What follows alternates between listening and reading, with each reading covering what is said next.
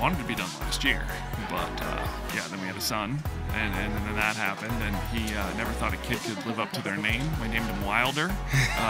You were asking for that, too. Yeah. Howdy, folks. Brian Cusco here at the Redline Report, and we're going to have my buddy Will Nace on today. And Will has been going through quite the endeavor. We're going to talk with him about it, and he's been taking a little break from YouTube for a bit, and he's back on now. But yeah, we're just going to see what's been going on with Will and find out a little bit more about what's going on with that. So you're watching the Redline Report. You had a camera person? I had a camera person for a little while, but now he's got his own venomous in his own life, so he actually works for Safe Light Auto Glass. Oh, okay. Yeah. So can't complain. They pay him more than I could. Gotcha. You could probably, well, that's a bummer because you could probably, I'm not saying you could compete with the pay, but I would hope, hopefully he was having more fun with you. Yeah. But he got his own venomous hours and everything like that, so he wasn't the best of camera guys, so I kind of was just asking him to do it for me. Oh, it's more about getting his hours in. With, Yeah. How does that work, by the way? You have to get a certain amount of hours to... Yeah, you have to have 1,000 hours per venomous family to be able to own them in Florida. Okay. So this way, if like by Pier Day, for example, you have to have 1,000 hours working with them documented when you send in your hours with your permit showing that, hey, I put in the time to be able to work with these animals. So, yeah, it's a lot of work. And you have to do that for each family, you said? Each family. So Elapidae, same thing. For all the cobras and everything like that, you have to have 1,000 hours documented working with them, and it goes on. Is that just Florida? Yeah. That's just Florida? That's just Florida. Texas, you can go to Walmart, buy a hunting permit, and you can have whatever the heck you want. Wow. Yeah. I'm not going to lie. I feel like the Florida approach is a little more reasonable. Yes. Yeah, definitely. Because you have to learn. It's over a year of experience. You can only do, just like a normal business, you can only do 8 hours a day for 5 days a week. Like, you can't do over that. So mine, because I had such a big collection, they called me questioning it because they were like, it says here you guys were feeding for 2 days straight. How is that possible? I was like, I have a very large collection. I have over 200 venomous snakes. So it's easily done for, feeding for 2 days. Because you have to defrost, you have to dry off the rats if they're wet or whatever. And then, cages, I have multiple cages. I have multiple snakes in. So you got to separate out those snakes. You got to feed those snakes. You got to wait till they're done eating, put them back. It takes time. So, yeah, it was fun when they called me for his permits. How does that work for the multiple animals in cages? Is there a purpose there? Just pairs. So, I have trios, of the Mexican West Coast rattlesnakes. So, I have a trio in a 6-foot vision cage. And the male, I love him to death, but he will eat very fast and then go and eat the females because they're just slower eaters. So, I have the timber rattlesnake, same thing. I have 2 in one cage, and the one female, she'll eat much faster than the other one, and then she'll go and eat her rat. And then end up regurging a day later because she ate too much food, but she'll still do it every time. So I have to separate them out so they don't do that until they're done eating, then put them back. And rattlesnakes are fairly communal species as far as snakes go, right? Yeah. Right. They'll live in little dens and stuff together, no problem. I mean, even the eastern diamondback rattlesnakes, same thing. They'll have... there's been documented cases of 10 or 15 in a gopher tortoise hole. So, but the same thing with the timbers or canebrake rattlesnakes. There'll be multiple ones under rock ledges. Like McCurley's told me he's found, I think one time he said he found 20 in a little den once, and I was like, that's crazy. 'Cause that's a lot of snakes, especially ones that could kill you with a bite. Yeah, that is crazy. How has it been keeping the fly? I know you guys are the front line of legislation. It seems. I mean, yeah. It's been difficult. I've kind of, let's say, ghosted the last maybe year now. I haven't really barely posted anything the last 4 months. I just finally posted a YouTube video again, just because there's been so much going on behind the scenes, not only with building the zoo that I am building, but just, with all the stuff, all the changes in Florida. Last year there was that... what was it called, Operation Viper that happened, that a lot of people, including myself, unfortunately got involved in, even if we didn't do anything. But because, I was on the front line for USARK Florida, always saying things, promoting it, I was attacked with that whole ongoing investigation crap that was involved. So it was a lot of stuff that can't really get into right now. But yeah, it was a lot of pressure from the state that, you know, I kind of was like, all right, I need to slow down a little bit, not post as much, kind of keep my mouth shut, and then hopefully everything kind of smooths over, which it did. So, you know, that's why I'm kind of trying to get back into it and everything like that. Okay. Yeah. It's been fun. Yeah, no, that's tough, man. That's rough, but that's cool you're building a zoo. Yeah, it's a lot of work and a lot of money because I'm doing everything myself. So there's that. How old are your kids? My daughter's 5. My son is 16 months now. So he's not helping just quite yet. She has her own tool drawer with tools and everything. Yes. She loves to help me build everything. So just like your kids like to be involved with everything, so do mine. But yeah, so it's like I just got done building a temporary cage for our Asian water monitor that, you know, we got from Kevin. He was actually at my buddy Brian's house for the last 2 years because when we moved into our new place, you know, he was in a smaller cage, but he was, and usually I let him walk around unless I was filming, and then he was just trying to constantly get out when I was in there filming, making a lot of noise, so he went to my buddy's house for a couple years until I got done with his cage, and I didn't get quite done with his main cage yet, so I built him like a little temporary one for now. It's not little, it's still pretty big.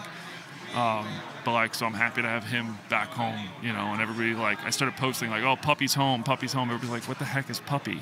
And I'm like, oh, only the original YouTube guys will know who Puppy is. And then, you know, I started seeing all the comments. Everybody's like, oh my God, I'm so excited. And everybody else like, who the heck is Puppy? So I finally like posted a reel on Instagram, and everybody's like so excited he's back home. But yeah, he's an 8-foot Asian water monitor.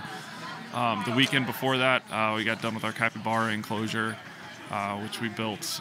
We gave her like a big 700-gallon swimming pool. You know, I still have little things to tweak here and there, add the waterfall for her or for him and things like that. But yeah, it's a lot of work. Yeah, you're doing it all yourself? Yeah. The capybara enclosure, we actually had, we have McCarthy's Wildlife Sanctuary that's right around the corner from us. You know, you may have heard of them, may have not. Mark McCarthy, he's huge in a lot of rattlesnakes and stuff like that too. But they have all types of animals. They actually sent over one of their maintenance guys to come help us build the capybara enclosure. You know, they were paying for him to be there and help us, which is really cool. That helped out a lot. And then I have, you know, friends that help me occasionally when they can. But yeah, I mean, for the most part, I mean, it's me there every day. Summer's got the kids. I'm outside building. Yeah, it's fun, and it's hot. It's very hot. Yeah, no doubt, dude. So, is it like a private zoo, or is it gonna be? No, we want to eventually do private tours. When we get to that, we still have to get our USDA license for that, which, you know, in turn is another process. You know, we have to have certain food requirements, which we meet all those requirements, but like, for example, one of the things is all the food and everything has to be in like its own contained area. So basically like a shed. I have to get a shed, which I have to get permits for and stuff like that to get the shed.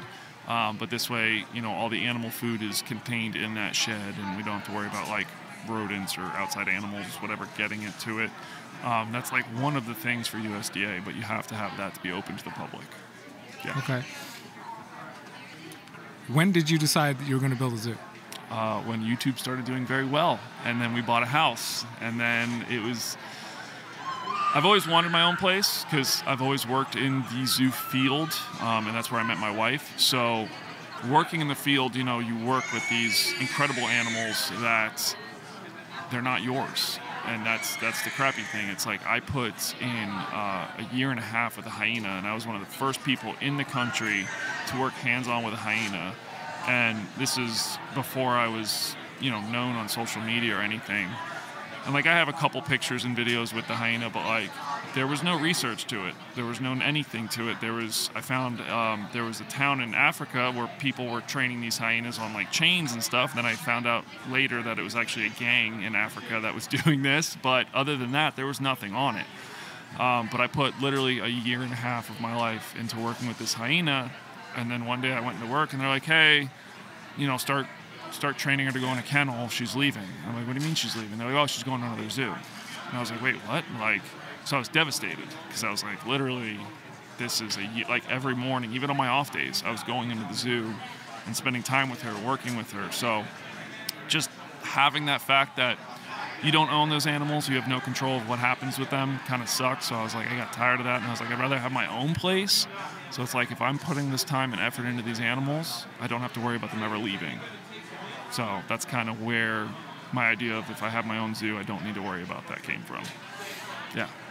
That makes sense. Yeah. So when did you start actually building? We're in 2024 now. So I think I started about towards the end of 21. When we moved in, and I had a lot of prep work to do, preparing the property, because the people that were living in this house before we bought it were renting for 8 years, and people that rent tend to not take care of things like they would if they owned it. So there was a lot of garbage. There's actually a car thrown over the fence. Oh, that's a lot of garbage. If that kind of helps explain it. Yeah, it was like an 87 Mustang. They threw it over the property line, over the wooden fence that was originally there, and just covered it with a bunch of dead branches and stuff like that. Because I found the car hood first. And then I was walking the fence line, and it's a 5-acre lot next to us that's just an overgrown forest. And yeah, I was just looking at the fence, and I was like, oh, I'm going to have to put up a new fence. I don't want, God forbid, animals getting out, going in there.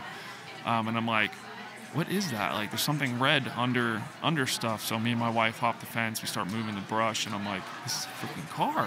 Like, why is there a car here? And I'm like, it doesn't have a hood on it. And then I sent the picture of the hood to my friend, and he's like a Mustang junkie, because I could tell it was a Mustang. And he's like, oh, that's an 87 Mustang. And I was like, oh, okay, cool. And it's still there, because like, I have no method of getting that out. And like, what do I do with it when I do? So, and I don't own that 5 acres. So there was just so much garbage, and I didn't want to, but I had to take some trees down as well. There was like the big pine trees and stuff like that, which, we tried to recycle a lot of them. I turned some of them into like benches and stuff like that. But they put up a fence through these trees and zigzagged the fence through the trees instead of going on the actual property line. So like the tree grew into the fence and stuff like that. So I had to take down some trees to put up the fence and whatever. It was a lot of work, but it took me about 1.5 years of prep before I could actually start building enclosures. But once I got to that stage, I'm like, all right, now we can start designing and figuring out what we're going to do. Like, dude, my sulcata enclosure, I'm still not done with it, mind you, but I'm already $15,000 into this sulcata enclosure. But I basically made it to where, like, during cold fronts, during hurricanes, I don't need to bring them in. I can lock them into their night house, and I don't have to worry about it. Like, they have a solid concrete building night house that they can, like, live in for a couple days if need be. But yeah, I mean, it's just stuff like that. Like, I'm trying to go, obviously we get hurricanes in Florida. Sometimes they're bad, sometimes they're not. But I just want to be prepared for, like, all cases. If something bad were to happen, I don't need to worry about the animals. I just got to worry about my family at that point. So, yeah. Wow, that's quite the endeavor. When do you expect to be done? I wanted to be done last year, but yeah, then we had a son, and then that happened, and he never thought a kid could live up to their name. We named him Wilder. You were asking for that, too. Yeah. Never in a million years did I think a kid could live up to his name, but it's a wild child. But yeah, I wanted to be open last year, but our son came along, so hoping to maybe be open by the end of this year if I get. I still have a few enclosures I want to get done before getting to that stage, just so that there is more like mammal enclosures done, I should say, because we do have a lot of mammals as well as reptiles. So like, I would love to get the Fly River turtle enclosure done. I want to build like a what a lazy river is, right? Mm-hmm. Like, they have them in hotels and stuff sometimes. I want to do like a mini version of that for a Fly River turtle with an island in the middle that has like mangroves and stuff on it. That's a sandy island. So God forbid if I ever get a female for my male and I put them in there and they do breed, I can kind of try to mimic what they have in the wild, ideally. And I would definitely love to get that done before opening to the public, but that's probably going to cost me a lot of money to get that enclosure done. So, but like, there's that one. I still have one for the Patagonian Maras, which is the 5th largest rodent in the world. I want to get that one done, which is next on my list besides my monitor cage. So there's a lot to get done before. But once I get to like a threshold, I'm like, okay, I think we can open up to the public now. We'll have friends come over, YouTubers come over and stuff like that who will film. But as for doing tours for the public, yeah, just not quite yet. Gotcha. Yeah. Well, I'd like to go. I mean, do you think there's going to be like a done, like if you're done at the end of this year, does that mean like you'll be done, or is there like space to add more enclosures when you're done? Oh no, yeah, there'll be space for more enclosures for sure. Like I stopped taking in animals because obviously, you know, people hit us up probably once a month for like a bigger animal to take in, or, you know, twice or 3 times a month for smaller stuff. Like I had a girl came over, I want to say like 2 weeks ago, she dropped off like a crested gecko that she bought at a pet supermarket or one of the little like pet shops, whatever. She was trying to save it because it looked rough, and she brought it to us. She paid for this animal to then bring it to us. But like I had to stop taking in animals because like I'm running out of space. Like I don't have enough stuff built yet to keep taking stuff in. Like we have 3 macaws right now that live on our personal back patio. I built like this awesome outside perch area for them so they can, you know, be outside with us. But again, we're outside all the time, so, you know, we're usually around our back patio, so the birds are always there with us. They kind of never try and fly off ever, so yeah, we don't have to worry about stuff like that. But like I don't even have an enclosure for the macaws on the zoo side of the property. They just kind of live with us. So like I would like to have at least 1 macaw cage so that they can, you know, be out there during a tour at least. But just things like that. It's stuff. It's the list of stuff I got to get done, and it never ends when I have animals and kids. So yeah, I mean, my hat is like, I'm literally gonna take it off you, dude. That is insane that you're doing that endeavor with a 16-month-old. Like, wow. Like, what do you do?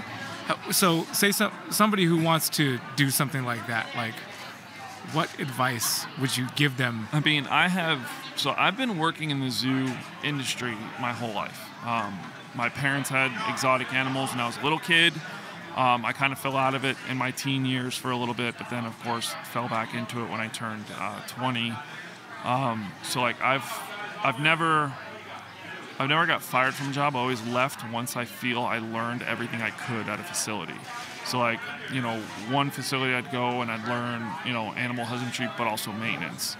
So then I'd go to the next facility and have that on my resume. So then I'd learn even more maintenance plus different animal husbandry. So I've had, you know, years of experience just learning all this stuff. I mean, for people that would want to open up their own place, like we went the nonprofit route. So we were run off donations. You know, everything I make on YouTube goes right back into the animals.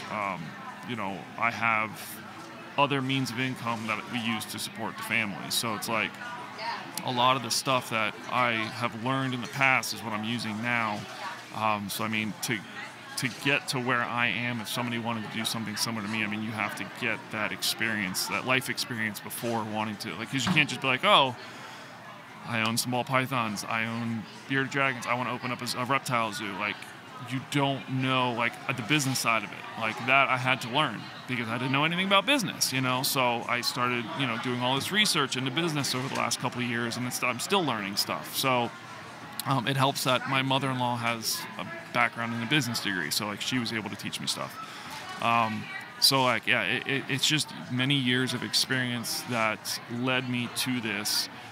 To where it's like where I can build my own enclosures. I don't have to hire a company to come do that. Like, yeah, I'll hire friends to come help me on like the big concrete jobs and stuff like that. But for the most part, I can just do it myself.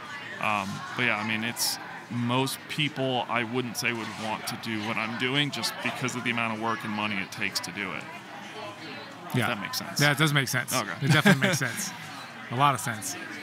Wow. Yeah, that's a lot of work, man. That's really would love to come and check it out once you get closer to being done. Dude, whenever you're ready, come on. I mean, my wife she actually has a degree in, what is it called? It's called zoo science and technology or something is her degree. So she actually went to school to be a zookeeper and has a degree in it, which I didn't know was a thing until I was at the job where I met my wife at the zoo where we met.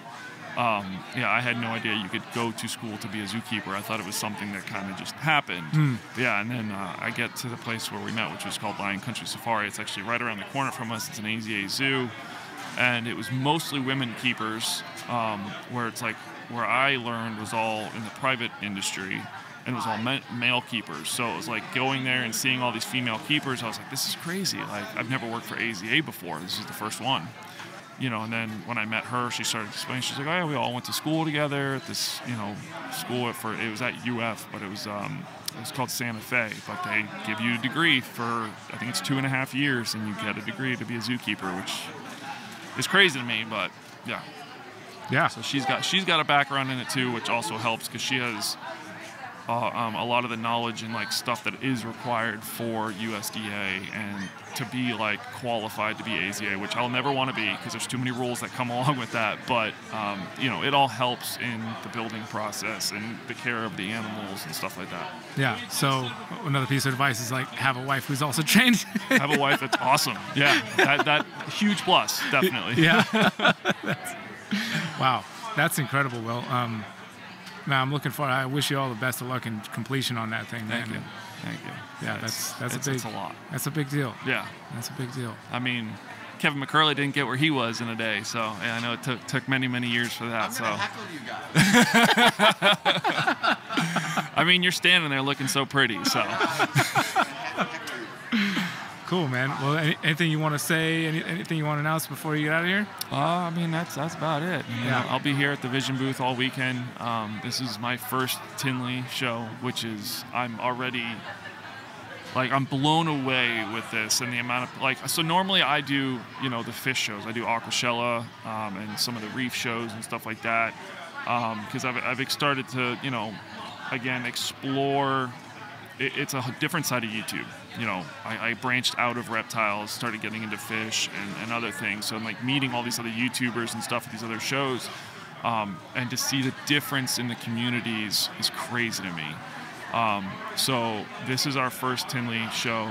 And dude, I can't go to the bathroom without people stopping and taking a picture with me, which is crazy to me because I'm not used to that. I do reptile shows in Florida and it's usually the same people, where it's again, this is a huge show.